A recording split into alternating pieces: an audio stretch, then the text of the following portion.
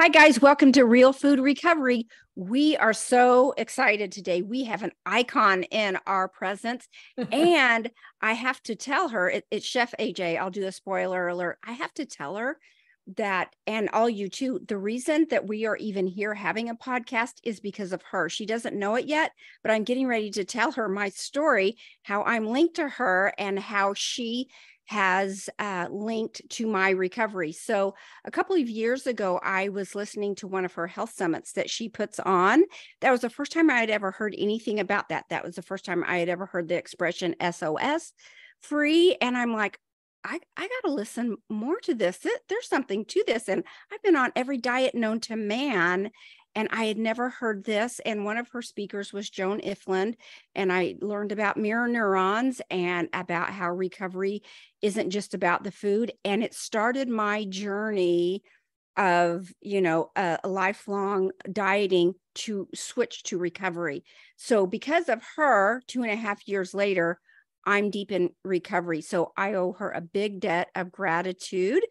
And I'm just in awe of meeting her, and just so, I feel so comfortable in her presence. She just is a very warm, approachable person. So we'll get more into that later. Jamie, do you want to embarrass her a little bit more and tell your connection? So I do.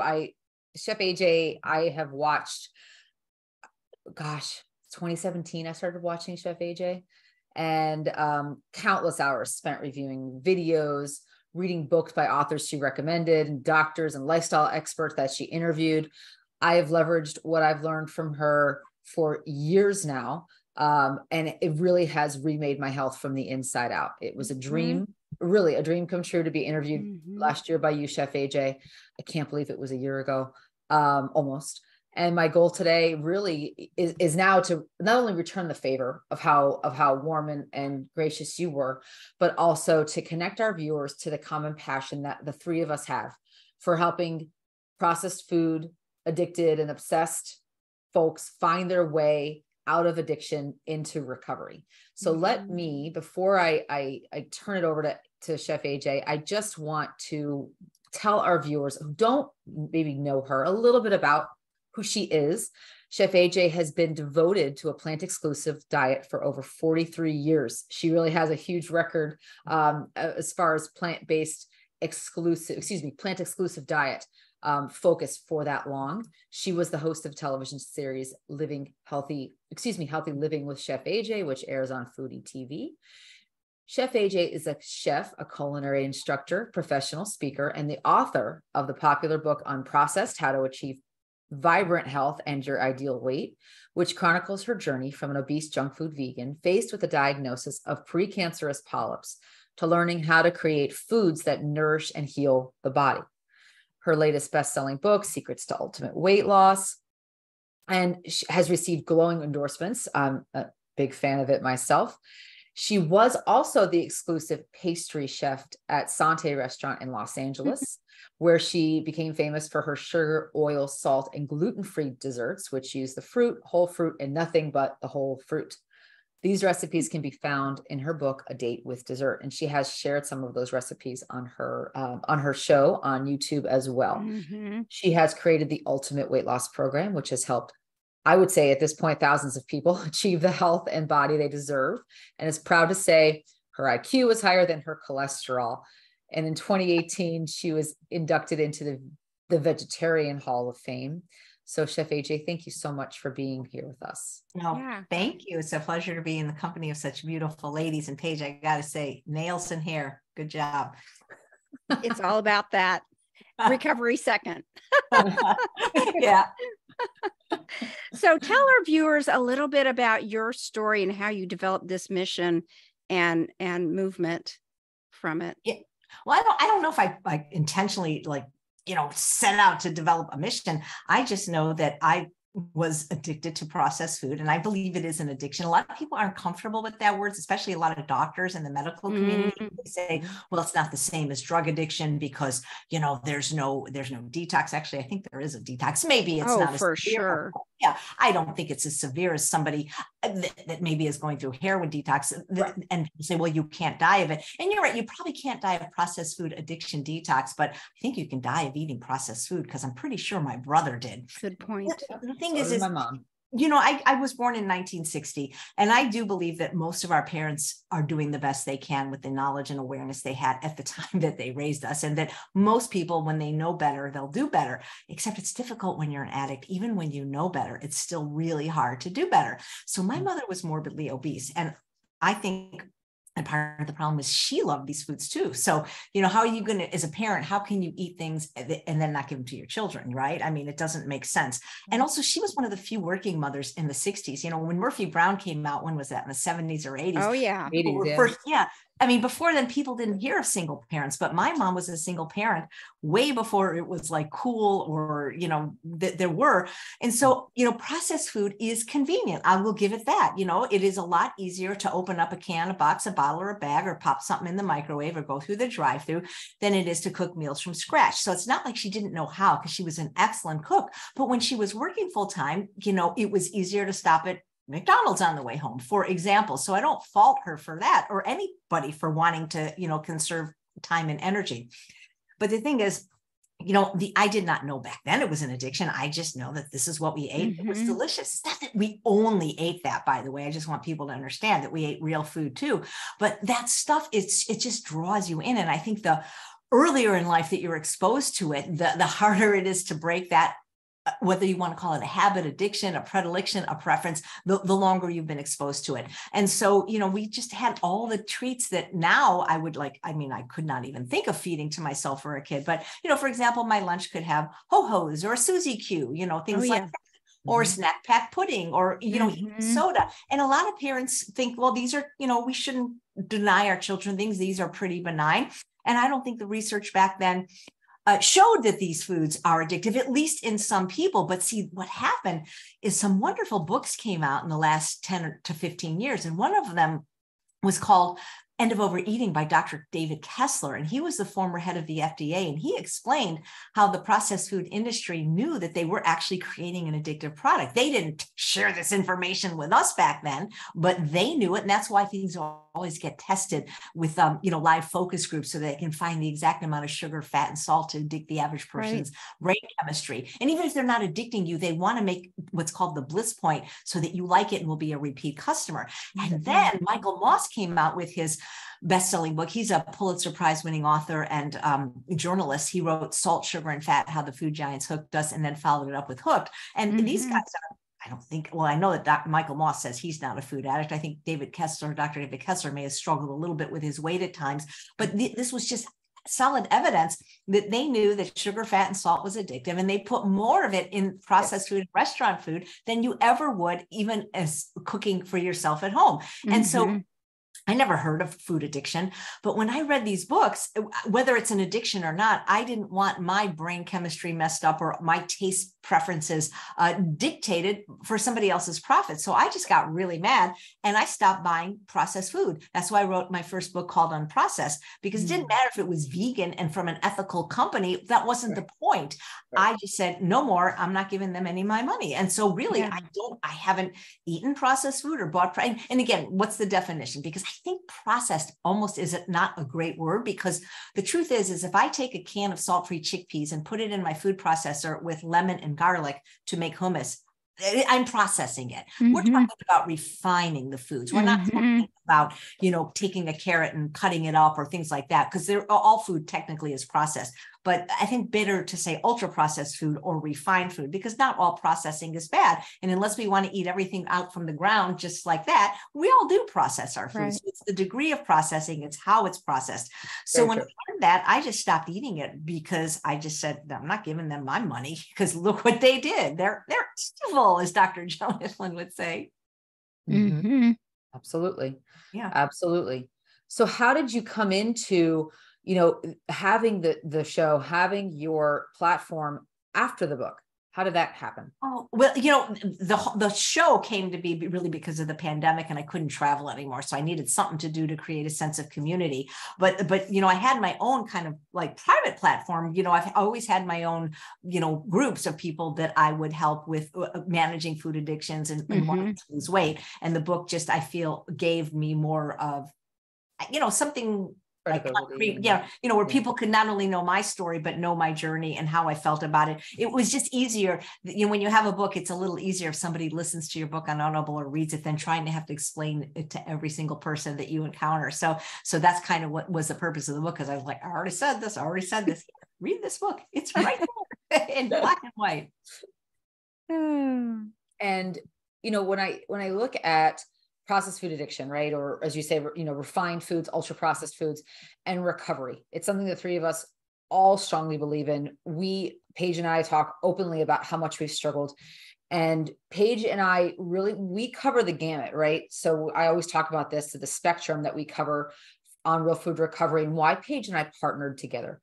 We partnered because we cover the spectrum of a food addict or someone who's obsessed with processed foods, from someone who was maybe more like Paige, who didn't necessarily wear their addiction on the outside, but struggled with it day to day, in and out, the obsession, the compulsion, trying to control themselves around, in Paige's case, it was around processed desserts and sugary foods. For me, and Chef AJ knows this well, my struggle was worn on the outside, right? 400 plus pounds and struggled all my life and used food for comfort and ease and anything I could all of my life. So we have a really passionate lens that we wear when we talk about this, because we know from all sides of the spectrum what it looks like to be in this. And I guess condition is the right word. So, what is your take, Chef AJ, on the momentum we're building around the awareness of this condition? You've done amazing work. How are we doing? Yeah. And so thank you, because like Paige said, she found out about it through my podcast interviewing Joe Niflin. And it's sort of like, each one teach one. And the more people that know about this, the people that choose to accept this information or learn this information will have more avenues to find out about it. Because as I mentioned, there are some clinicians, medical doctors, who don't believe in this as an addiction. But even then, I don't know anybody, especially anyone in the medical profession, that actually thinks processed food is good, at the exception of a few dietitians that feel everyone should be able to eat everything in moderation. I mean, that is the biggest crock right there. I cannot stand that. Oh my God, because moderation, first of all, has not worked very well in this country, because if it did, we have 3/4 of our population overweight or obese, but it certainly has never worked for an addict. And I like that you brought up the story of Paige, because I've had people that I've worked with that didn't wear it on the outside. In other words, it didn't visually look overweight and like, what are you talking about? How do you struggle? Yeah. Well, because that craving that you have and the inability to eat just one, it's still the same craving brain. It's still miserable. The same yes. And whether or not one person becomes a little bit overweight or one person becomes obese or one person doesn't gain weight at all, it's nothing to do with their worth as a person, or all it has to do with is their genetics, because people will become different weights on the same diet regardless. And so the people that are not overweight, maybe, I don't want to say in some ways struggle more, but they struggle differently, because it's almost like they can't get anybody to believe them, but how do we know the state of their arteries or how much, visceral fat they have lining their internal organs? So I think they do suffer, even though we can't see their suffering. Right. Yes. So people, unless I think it's the kind of thing that almost like, they always say, if you got it, you can spot it. People aren't sensitive to this, and not everybody is sensitive to the effect of processed foods. My skinny husband, while he chooses not to eat processed foods very often, he could eat them exclusively. And he's going to stay skinny. Whether he will stay healthy, I don't know. But it's like me in alcoholism or drug addiction. I personally don't like alcohol, and I've never tried the kind of drugs that people that are addicted to drugs might get addicted to, like heroin, cocaine, methamphetamines. I don't choose to use those, but I would never say that alcoholism and drug addiction isn't real just because I personally, AJ, don't partake in those substances. And I think what happens is because there are people that can drink alcohol in varying amounts and never become alcoholic. But if you're an alcoholic, it's probably not you. And similarly, you know, there's an old saying in toxicology, the poison is in the dose. There are people that can eat processed food in certain amounts or even in large amounts and don't have that same kind of like, oh, I got to have it all the time. My husband, for example, I live with him, you know, for 30 years. He can go out to a restaurant and have a rich vegan meal and some rich dessert. And then next day it's back to his vegetables for breakfast. He doesn't, but there are other people that can't switch it on and off. And so I think the most important thing in any discussion about any kind of addiction is you have to know yourself. And that's why I don't like these one size fits all programs that say everybody must weigh and measure their food on a plate and everybody must have. No, because we're individuals and our vulnerability to the effects of these processed food varies. And again, not every substance is as addictive to everyone in the same amount. So for example, like I always thought I was a sugar addict because I started every day with Coke Slurpees and drank Dr. Peppers. But when I really look back, it really was the sugar fat combination. And so while I would not choose to drink a Slurpee now, I think it would probably make me sick, the chemical taste. It's really the sugar and the fat that I can't stop eating. Not that I would want to have Twizzlers or gummy bears, but I don't think they would light up my circuits the way it does when sugar and fat is put together. And one of the things I learned from reading The Pleasure Trap is we weren't meant to activate the dopamine pathways of sugar, fat, and salt at the same time. It never occurs in nature. There is no food in nature that has sugar and fat together, that has sugar and salt together, that has fat and salt together, and certainly that has sugar, fat, and salt. That is exactly what processed food and restaurant food is. And so, I mean, if somebody said to me, you know, I'll give you, you know, a certain amount of money for your favorite animal charity to eat a Twizzler, I would eat it. I don't think I would have a problem. I mean, I wouldn't like it. It's going to be chemically, but sugar itself, it isn't the trigger for me. You have to know your triggers because it's really, you know, and also, you know, there are people that can have a slice of like a pacha bread or something, you know, that's made of literally one ingredient, buckwheat, and not be a problem. So a lot of times it's the degree of processing and it's also the quantity. And so you have to know what bothers you. You know, one of the things that drives me crazy in the world that I work in, the plant-based world, is all these wonderful doctors insisting you got to have nuts and seeds or you'll drop dead. Well, most of the people I work with, myself included, nuts, seeds, and nut butters are huge triggers. And that's what I love about Dr. Goldhammer and Dr. Iflin, who actually together did an interview on my channel, that you know, if it's a trigger for you, the best amount is none. You can't learn to moderate a food that I mean, I don't want to say you can't. Let me just say, I'm sure there's going to be this person out there that says, well, you know, I was an alcoholic and I can drink moderately. Then, you know, okay, that's great. But most people I know, and I have worked with thousands individually and even more in groups, if they struggle with a certain food, if it's an addictive food for them, even a gateway food, it might not even be a food that they're addicted to, but it's a food that leads to the consumption of other foods. So for example, like, okay, corn tortillas, there's certain foods that are kind of in a gray area. Some of us can eat them, some of us can't. So I can have a corn tortilla, you know, and have like a Mexican meal. It's not a problem. But then you take it and you bake it into a chip, even if it doesn't have salt and oil, and it's like, well, now it's a little bit different. Or then you take it and you dip it into guacamole. Well, now it's a little bit different. But now that I'm having chips and guacamole, boy, that margarita would be good. So, you know, the thing is people have to know themselves because that's why I think the bigger umbrella is sugar, flour, and alcohol for most people. Okay.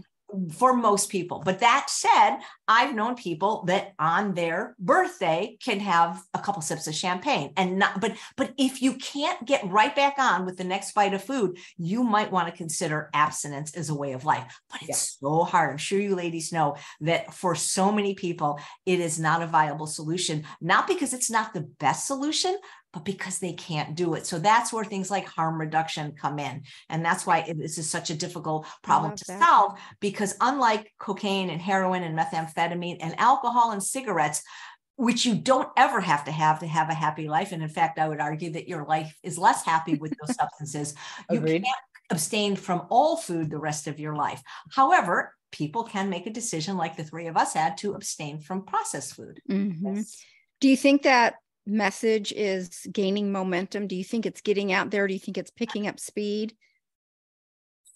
I think the processed food industry doesn't want it to, but I think for those that are shouting it from the rooftops, of people like you ladies and Dr. Joan Iflin and Dr. Vera Tomrin, Dr. Robert Lustig, Dr. Ellen Goldhammer, from people that have always believed it, if these people are listening to it. But I think it's not a message that people want to hear a lot, because they've raised their kids eating these foods, and they don't want to deny their children at the, well, what do I do if I can't give them goldfish crackers? And, that's what they're serving Krispy Kreme at the soccer games. And I don't want my kids to be different. But I think part of it is the parents are so addicted themselves that that's, and it's such a complicated thing, because people have been doing this for such a long time. Processed food has become so readily available. And I say that because you cannot even go to a fabric store, a hardware store, or now get this, a pet store. Why is there candy at Petco? I do not know any species that's not human that is supposed to eat candy. So it's insidious. It's everywhere. You cannot get away from it, even if you keep your home clean. And it's also so cheap compared to whole natural food. And it's socially acceptable that it's really hard to be different sometimes. I like how Dr. Goldhammer says we live in a world designed to make us fat, sick, and miserable. And that's who most of people's friends are. So it can be, even if they have the information, knowing and doing is two different things. And I think I'm learning, it's just, for most people, it seems to be incredibly hard to make the switch to bring it rich. Yeah. That was a great point you made about, even at Petco, there's candy bars. Why? Because they're money makers. Why? Because we're all addicted. Obviously, they wouldn't have the candy bars there if they weren't making money off it. They would take that shelf space and give it to something else that was making money. So that's a sad scenario. You have coached and counseled probably thousands of folks in your career. What do you think is your most important piece of advice for those in recovery from processed food addiction? Well, my most important piece of advice, which is the piece of advice I got when I was early in recovery from my friend and psychologist, Dr. Doug Lisle, is a piece that a lot of people don't want to hear because it's difficult. And that is to work harder on your environment than you do yourself, especially if you're early in recovery. Like me, I'm, I'm almost 20 years in about 10 days, I'll be 20 years off sugar. And so you could probably parade things in my house and I wouldn't be triggered by it. But I have a saying that if it's in your house, it's in your mouth. And people know this when it comes to drug and alcohol addiction. If they get out of rehab, they are not supposed to keep those substances in their house. If they were a bartender, they're going to have to get another job. Just like me, I was a pastry chef and I was told, well, if you want to recover, you got to get another job. And so I did. And so there is no greater gift that you can give yourself, or if you're a family member watching this, to the one you love, than the gift of a clean environment, at least for a limited time, to do an experiment to see if it makes a difference. It's already so hard for that craving mind to turn these foods down, based on just, seeing it out at a restaurant or on a billboard or on a commercial. You don't want to have it in your house. And if you're a parent, you don't want to be, if your kids are already addicted, you don't need to be their pusher. That's right. Well, two things come to mind. One is and this is from Dr. Joan Iflin's research too. And we talk about this all the time. And so do you. When you're out in the world and you're constantly being cued and triggered by the food, by the smells, by the sights, by other people eating it, your mirror neurons are engaged, you're thinking about it. And if you're able to resist that all day, right, as a food addict, and you go home and that food's available in your home and nobody's around to see you eat it or choose it, or your family is endorsing it with their other choices, you're toast. No pun intended. That's it. Absolutely. Well, toast is one of the big triggers for people, because bread is difficult enough, but when you toast it, because then you not only have the visual cue, but you have the auditory cue of the crunchiness of the toast and the smell, because bread doesn't smell as much except when it's toasted. But, I always tell people, if you have it in your house, it's not a matter of if you will eat it, only when. A lot of people try to taunt me saying I'm wrong. Like Esther Loveridge, who lost 140 pounds. She said, I'm just going to keep the See's candy. And I've had it here for years, and I'm going to show Chef AJ she's wrong. And until the day that she ate it, I have not seen anything else happen. I mean, there could be exception, like if you're allergic to, like I'm allergic to soy, for example. So if my husband had a soy chocolate bar, I'm not going to eat something that I'm allergic to. Or if I really hated it, like what do I hate? I can't think of it. But the point is, there may be a few workarounds, but why torture yourself? Aren't you tortured enough? You have to have a clean environment. And it's just try it and see the difference it makes. That to me makes it so much easier than always. Willpower is a limited resource. And it's the day we're down, your willpower dwindles. And like you say, you've been out all day. Maybe your boss yelled at you. Maybe your dog got sick, car accident. You come home, and especially if you haven't taken care of yourself by eating whole natural food in a great enough quantity that day, believe me, you're going to find that ice cream that you thought you hid in the bottom of the freezer for but it's going to be there. I had a friend that was an alcoholic, and she still kept wine in her house for company. Right. Yeah, she was her own company, Right. She was her own best friend. Yeah. Well, and it also reminds me of, when you interview Dr. Furman, and he talks a lot about raising his children and how his kids used to say, oh, if you don't let me go to this party and eat this birthday cake or eat this junk food at this party, you don't love me. And he and his wife were very clear about, hey, it's because we love you that we're telling you that these are the choices. If you make these choices, these are the consequences of your choices. Right. And it's because we love you that we're educating you and that we're sharing this with you, and we're letting you go and decide what's best for you. It has nothing. It is the opposite of what you think. Absolutely. And it's not, I'm not telling parents that their kids can never have these treats, but I'm saying if you, the parent, is the food addict, they have to eat these outside the house. They have to have respect for you, and you have to have enough love and respect for yourself that you have to either demand it or negotiate it, because everything can be negotiated. It's just, it's just sad to see, the way that they fight, or they don't even fight. They don't even ask. They don't even think they're worth it to ask for a clean environment. Oh, my husband works so hard. He deserves to have the crap. Okay, then, good luck recovery.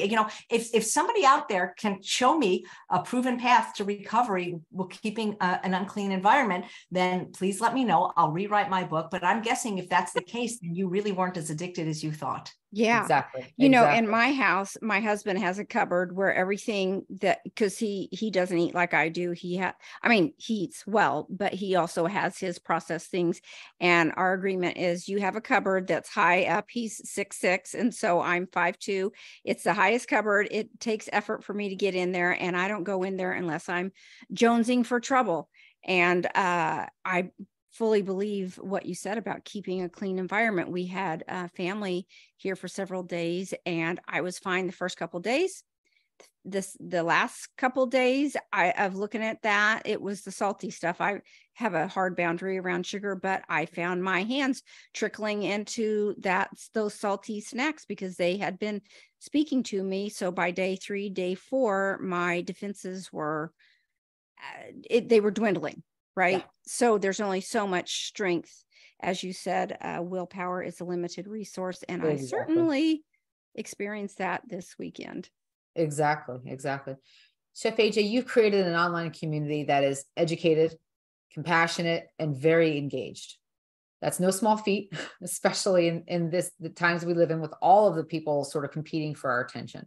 You give a lot, so much of yourself to others, your time, your passion, your experience. What fills your cup? Puppies. No. Me too. No, I think, there's an old saying, self-care is healthcare. So I just doing anything fun. I do stand-up comedy. I take classes all week, improv comedy. I perform it, but really just, my little dog right here. She's just, now I think about Edith Wharton. What was that thing? Heartbeat at my feet. Oh my God. I love my dog. Whatever dog I have, I love it. Right now it's Bailey, and that fills me up. And we do volunteer work together and just spending time with her and my husband, but just doing fun stuff. I think that I always tell people, like, especially if they're addicts, get a hobby, do, something, knit, do something with your hands, because you can't be putting food in your mouth if you're knitting. Right. I don't know how to knit. Well, learn how to knit. And learn. I live in a warm climate. I don't want to wear anything. Well, make it for little babies in the ICU. I learned how to knit, and I live in Houston, Texas right now. So I have and everyone made fun of me. They're like, why are you knitting? What are you knitting? A scarf? I'm like, damn right, I'm knitting a scarf because it keeps my hands busy. Yeah. Absolutely. Start a podcast. Absolutely. Start a podcast. Exactly. Yeah. Exactly. You've come so far in your clean food journey. You have mastered the whole food, plant-based, SOS-free lifestyle. Are there things you're still working on in your recovery? Do you think you'll ever reach the finish line? Does that make sense? Let me think. Have you ever arrived? Well, I don't ever like to get too cavalier in, because I don't like to just think that, oh, wow, it's been this many years, and so I'm cured or whatever. I don't think you really cure an addiction, you manage it. But I do think, that as time goes on, that I'm able to maybe eat a few things. When I say a few things, I'm not talking about like unhealthy things, but like, for example, I pretty much avoid salt, but like very early on, I was much stricter. But if there's some salsa in the house that has salt, like I don't get triggered by little things like I used to. And that's why I think it's always also good for people to run experiments, because maybe, instead of, you can try things out in a safe and controlled way. Anytime I test something out, I test it with my psychologist, Dr. Doug Lyle, when I tried to introduce those whole food fats, and immediately it was just like, oh my God, I got to have a lot and look at my weight go up. No. That was not a mistake. I'm glad I did that experiment. But I remember what it was like before, and I remember I know what it's like now, and I prefer the way I feel now, mainly because it's like Dr. Iflin talks about this calm, stable brain. It's not even so much that I find, I think that, weight loss and food addiction, they're kind of like opposite sides of the same coin. And that if you treat the food addiction, the weight will come off, eventually. And I think that what's interesting is that I just remember even early on, before I lost my weight, just giving up these substances, just feeling so much calmer and not having cravings. That felt really, really good to me than always, thinking about what my next treat was. And, I didn't like the feeling of being an addict. I just didn't like it. And I think that as long as I stay away from those foods, I'm going to be fine. And so I'm really at the point now where I look at them not even just as an addiction, but almost like an allergy. Like I have food allergies, and it doesn't matter how much I like soy and black pepper. I don't like black pepper, but that's one of my allergies. But I used to like soy before I found out I was allergic.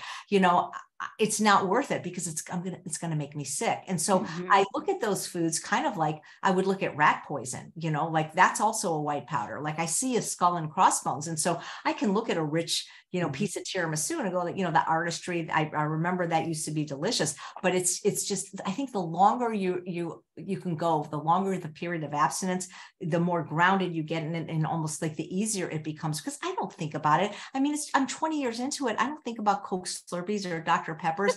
Once in a while, like I'll get a weird craving, like for not for a rich dessert, but for some reason, like black licorice. I don't know why, but I don't want to eat it because I got TMJ. But I think that, I don't want to get too cocky and say like, I'm cured, I'm better, because I know that it can come back and bite you in the ass anytime. I agree. Absolutely. I saw one of your posts today or something. It popped up on my news feed about you were making Goodman nut. Yeah. And the funny thing is this is the weird thing. I can make that stuff and not want it and not eat it. Yeah. So I'm like, how does she do that? I know. I would eat the whole pan of that. Because I'm really lucky that I don't want to say I'm allergic to chocolate, but I haven't had chocolate in like 15 years because it gives me migraines. And so it's not something that I know that, I remember my last migraine. I remember I had a chocolate truffle, a vegan chocolate truffle without refined sugar. And then that's when the doctor made the connection of histamine foods or something. So that it's not, like I said, if I'm allergic to it, it's not a problem for me. I still think chocolate smells good. And it's not like I'm working with it every day. I was testing a recipe, but also the other thing is it doesn't stay in the house. I tested the recipe on a day, an hour before going to a meetup with 50 people, and boom, it's gone. It doesn't stay. If I make something, it doesn't stay in the house. Believe me, if it's not something that I feel like I can eat in abundance and regularly. So it wasn't really a problem. Yeah. But I probably couldn't have done that 20 years ago, but I can and believe me, if it wasn't for the fact that I was writing a dessert book, I wouldn't even be doing any of this, because I don't want to do that, but it's hard to write a book if you don't test the recipes. So you don't have a problem with people making mock desserts with? See, this is going to be an individual thing, because for me, I I look at it as good, better, best. And not everybody in the world is willing to dessert permanently, but I still think it's possible to have delicious desserts without oil, sugar, flour, and salt.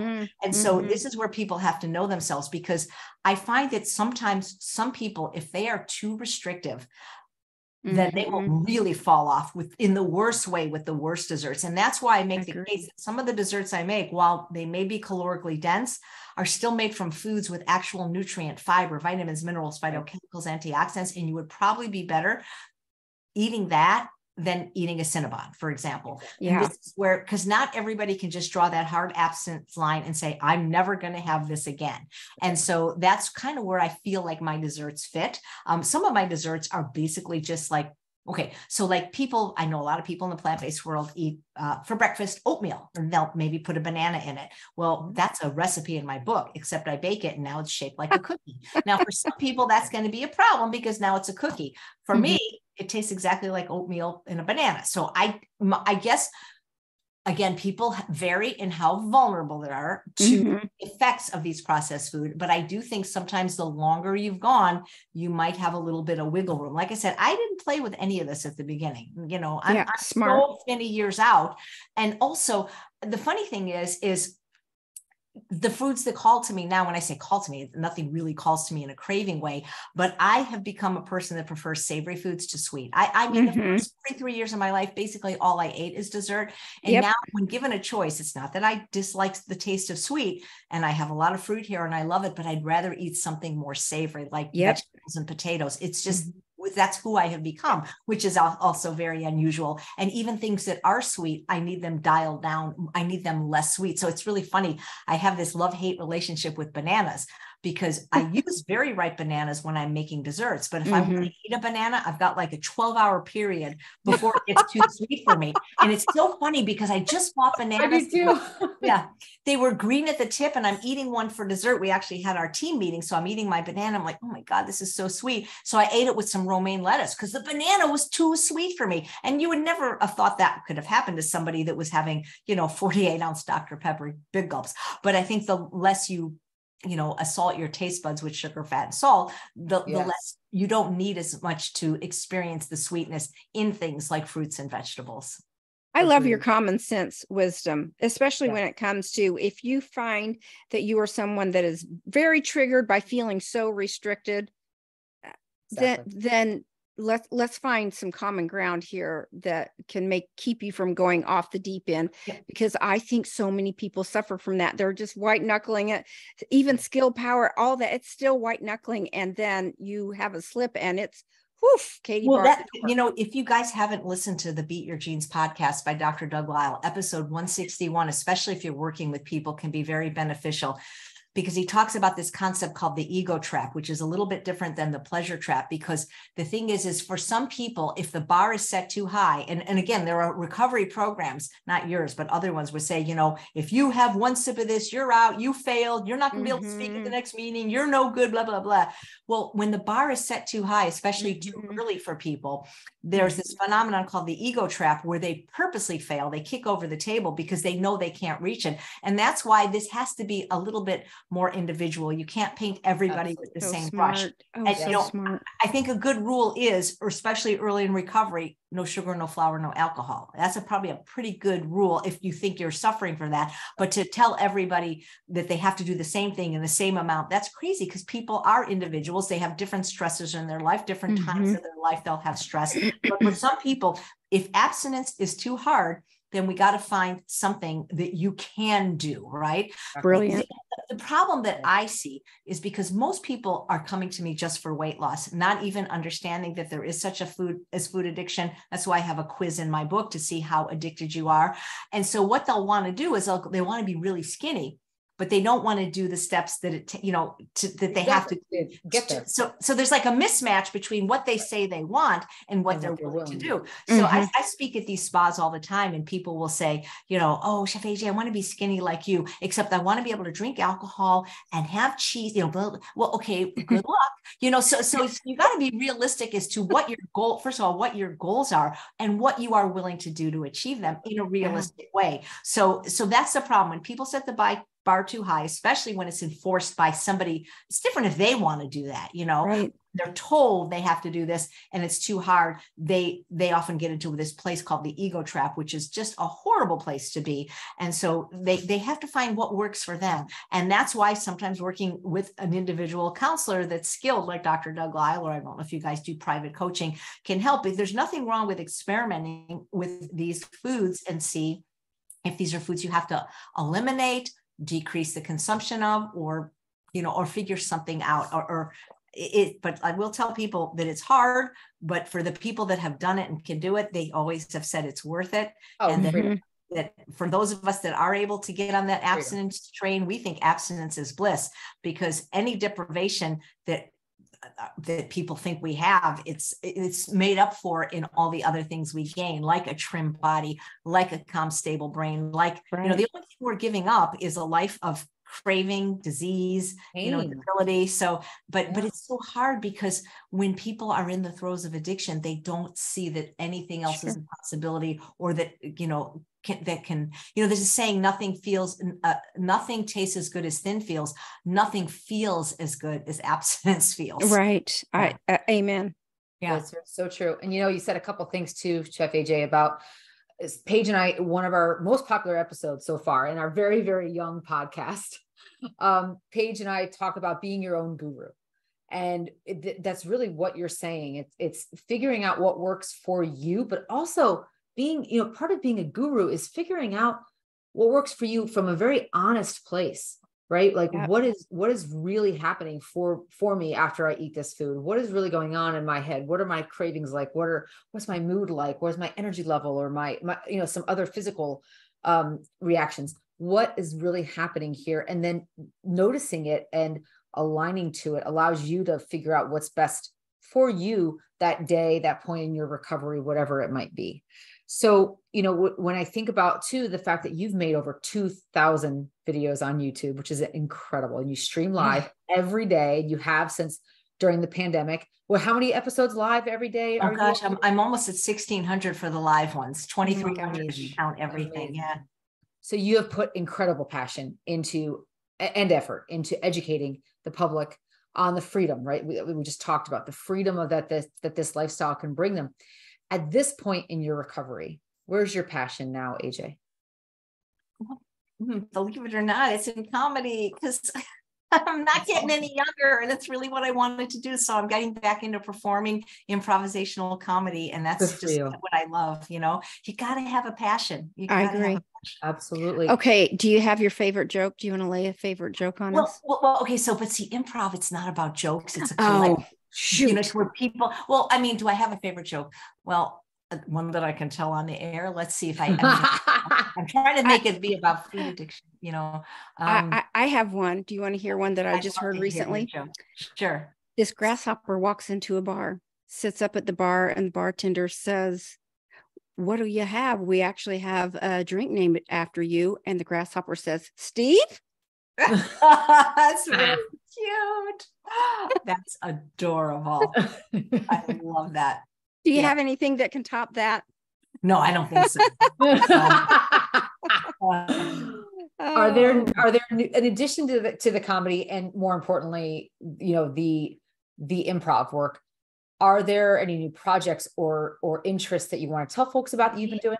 Well, let's see. So I'm writing a new book, and it's probably not good for people that are hardcore food addicts, because it is a dessert book, but it's all, actually I had Dr. Nicole Lavina endorsed it, and Dr. Michael Gorin wrote the introduction, because the idea is that not everybody is going to dessert for the rest of their life. So if we're going to have dessert, we're going to have one without any sugar, real or fake. So there's no stevia, low-hand monk food. This is basically fruit. And I'm sure there's people that probably can't have dates. Not every recipe has dates. Some are made with apples or bananas, and there's no oil or salt. So I'm writing that. It'll come out in the summer of 2024. I've got 2 other book ideas that I'll probably do after that. What else? I still teach classes. I still do I do the weight loss classes a couple times a year with some of the doctors. Those are valuable, like 30-day reboot programs. Right. YouTube show every day. What else how about outside of work, so to speak? How do you, you building a social community in person. How Oh my gosh. Yes. I forgot about that. Thank you, Jamie. So I moved from Southern California to Northern California a little over a year ago, just to have community, specifically because I've been a vegan for almost 46 years. And we couldn't find any in the desert. And so I have 1,000 people in my group, 6,000 in my friends group. And if I wanted to, if I didn't have to work, they get together every day, because the restaurants here not only make vegan food, even when they're not vegan, but they make SOS free, sugar, oil, salt-free food. Wow. So we have potlucks, we have meat. I've never had so many friends in my life and so many opportunities.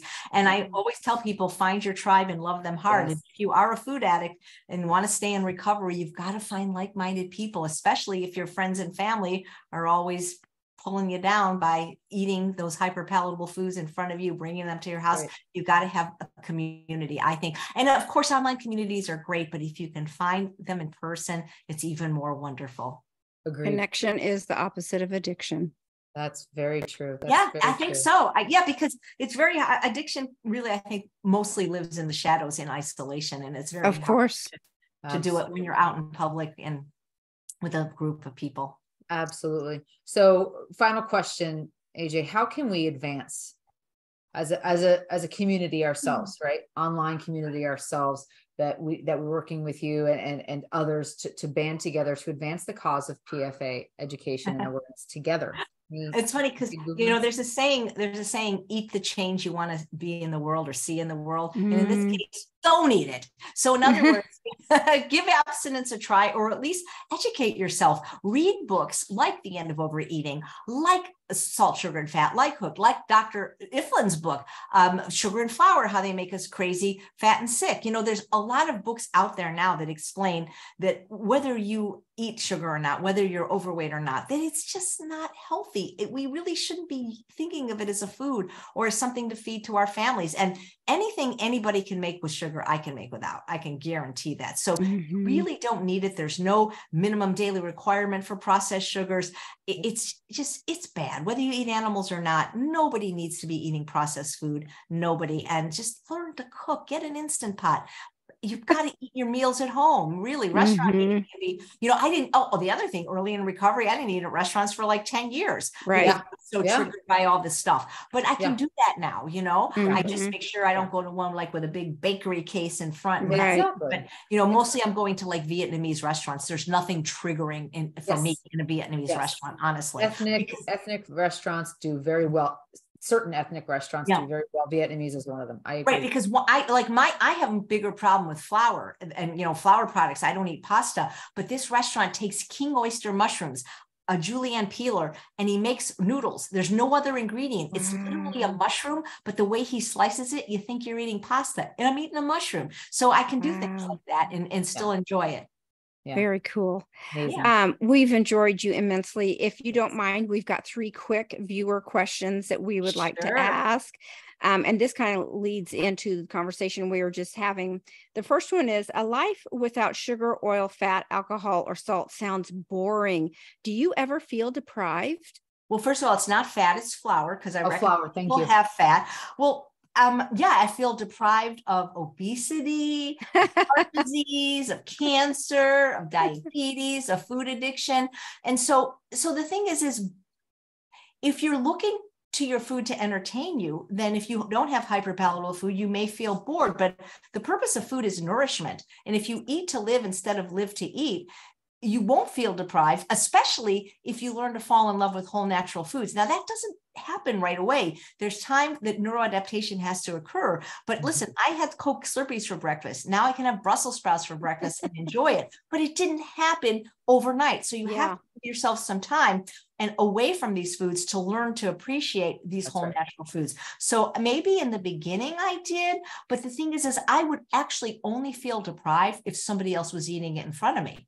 So nobody in the last 10 years has eaten that stuff in front of me. So I don't feel deprived if I'm eating Brussels sprouts and he's eating, he eats cruciferous crunch as his morning vegetable. So I could see how that could happen, but no, I don't. But I could see that it could happen if I was not in a clean environment, for sure. Exactly. Yeah. Good answer. Yeah. We had the question from a viewer. I made some of the sofas free desserts, but I find they call to me. Yeah. After I so eat they're not for you they're not for you, or they're not for you right now. Right. So you can make a case that if you're somebody that, if you feel like we talked about this ego trap, if you're somebody that when the chips are down and you have a bad day, that you're going to end up going to McDonald's for their apple pie or their McFlurry, you could make a case that it's probably better to have these in your freezer if you're going to have something. But for some people early in recovery, they may not be something that you can have right now. They still would be a better choice for your family than giving them other foods. So again, this is where experimentation comes in. I also feel that a lot of times, if people really eat enough high nutrient food first. So in other words, like I have this muffin called a cram muffin. It's oats and bananas and applesauce and carrots. It tastes like carrot cake, but it doesn't even have dates in it. But yeah, if you start your day with that, it's going to be tough. But if you really have eaten a lot of vegetables and, nutrient dense foods and beans and things like that, you may be able to have it. But how are you having it? That's the other thing. So what you can do is, if you're somebody that really struggles, if you make these, and let's say it makes 12, take 11 to the neighbors, and then you have one, because it's not like they're going to manifest quickly again. But if again, when in doubt, leave it out. That's what I say. Exactly. Beautiful. Yes. And I love that you remind us of the power of thylakoids, of eating those greens first thing in the morning. Yeah. If you have those greens, cut off your cravings for really overeating in general, but sweets in particular. So I ask you, like, if you say you're struggling with my desserts, did you just have vegetables first, or did you have oatmeal first? So I'd like to know that if possible. Yeah. I think one thing that I heard you say when I very first discovered you was you had like a pound of vegetables for breakfast or something like that. And I'm like, I'm going to try to do that. I'm going to do that too. Yeah. So I started doing a pound of salad every day. I don't do it for breakfast, but I do have a pound of salad sometime during the day. Okay. Last question. I can't seem to break out of the binge cycle. What advice would you give me? Well, honestly, for somebody that is stuck in that binge, restrict, repeat cycle, I would really recommend them to Justina Froese. She might be a really interesting guest for you to interview. She's in Germany, so she's later, but she works with people individually. She broke herself of I think it was a 15-year binge cycle. Generally, I find, and if there's an exception, let me know, but almost everybody that binges, it's because they're restricting. If you're not restricting, you're not binging. And so what happens is they set the bar too high, they fell off, and then so they're going to be good. So they're not going to have any starch or any satiating calories. They're just going to eat fruits and vegetables, and they get really hungry. And then this becomes this vicious cycle of binge, restrict, repeat. So in general, if you're suffering from binging, stop restricting, even if it makes, and stop weighing yourself. Just let yourself normalize with that, and maybe work with a professional that specifically focuses on that, like Justina. Exactly. Yeah. Great Justina. advice. Okay. Great advice. I'm familiar with Justina and good. Her work. Thank you. Well, Chef AJ, thank you for your time and your wisdom and your passion and the community that you're building online and in person. Thank you for giving me the opportunity to talk with you again and to also be on your show. So thank you for also the fact that you get this, what we're talking about, right? This processed food addiction and the recovery process, that it is a journey. It is multiple years. It really will be a lifetime journey out of the addiction into discovering your new self and really getting freedom. So thank you again for joining us. Thank you. Freedom is possible, especially with the 4th of July coming up. Nothing like freedom from processed food. That's right. Thank you personally. Thank you for what you've done for me in my recovery journey. And I feel like I've made a new friend today. So thank you. Paige. Thank you, Jamie. Thank you for your work. Thank you. Take care. Take care. I'll see you on the next episode of Real Food Recovery. Bye-bye, guys.